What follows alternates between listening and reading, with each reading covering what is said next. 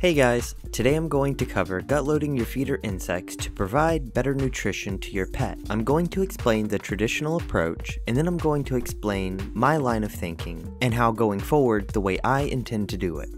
So, when we gut load our insects, we are basically allowing our pets to get the nutrients from vegetables and fruit. If you have leopard gecko, they cannot eat these things due to their body not being able to process it. The idea is to get the insect to break it down with its body and then feed it to your pet, passing along the extra goodies from the food you provided. The most common method I've seen people use is to isolate your feeders and give them only nutrient-rich foods. Staples are carrots, bananas, potatoes, kale, and most leafy greens. Let the feeder sit with it for one day, and then they are ready to be fed to your pets. Some people stick to using a single veggie or fruit. Some put a variety in the bowl. If you want to go an extra step, you can pick and choose what you are gut loading your feeders with, and give them a variety of extra goodies to help them and your pet grow. Now let's talk about the TheGizards way of doing it. Take 3 different vegetables or fruit you want to give your pet. I'm going to go with apples, kale, and carrots.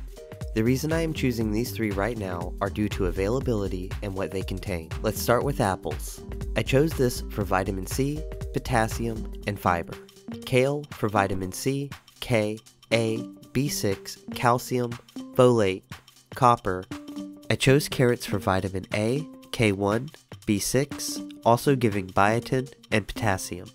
Now I set a container aside for the 3 sets of worms. Each will get 1 food item, and only that one. This way I know what worms have eaten what, and I can distribute them more evenly, or as I choose, to better suit my pet's needs. You are what you eat. This saying applies very much to our feeder insects. The better they are fed, the better they are for your pets. I only just now started doing it this way. This does require an extra step, but whether or not that step is worth it to you is up to you. I argue if you're going to gut load, why not? 1 extra step to your extra step for the betterment of your pet. Say that 5 times fast. I'm unsure if taste is a factor that matters to our pets, but it could also make each worm taste different, potentially further adding to the quality of life of your animal. Lastly, let's talk about another item we can gut load our insects with, and crested gecko owners will likely have this on hand, Pangea mix, or any other crested gecko fruit veggie mix. I chose not to use the kind that comes with insects mixed in, to respect my critters and not force them to eat other critters unless they themselves decide to. I'm looking at you, mealworms. This powder is loaded with all kinds of goodness that you can use to gut load your insects. Since I did get a mix that contains fruit with citrus in it, I will not be using it to gut load my own feeders for my leopard geckos. I want to avoid citrus altogether.